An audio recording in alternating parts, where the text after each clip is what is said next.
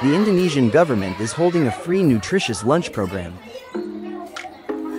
These food trays? They are made of stainless steel. Have you ever wondered how they were made? In the last video, we saw how coils turn into pans that we cook with.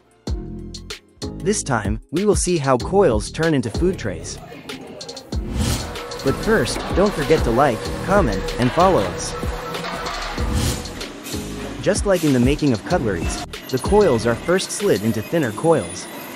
The coils used in this are usually the 304 grade.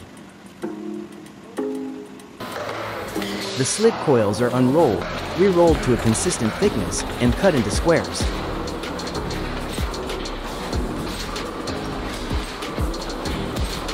These squares are stamped, giving the form of the food tray.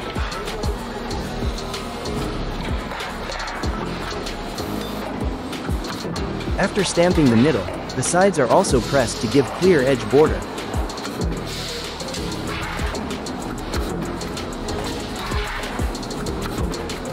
The edges are sharp, so they tidy it by cutting them.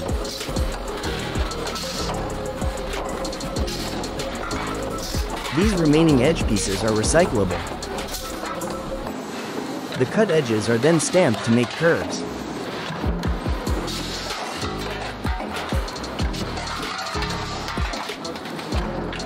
Which eventually will be stamped again to make the thick, smooth edges.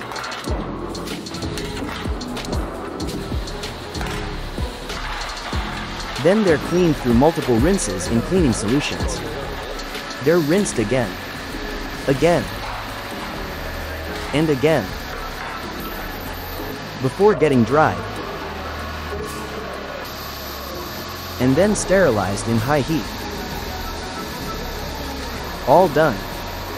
These clean trays are ready to be shipped into cafeterias and kitchens. Want to see more of stainless steel's transformation? Follow us and stay tuned.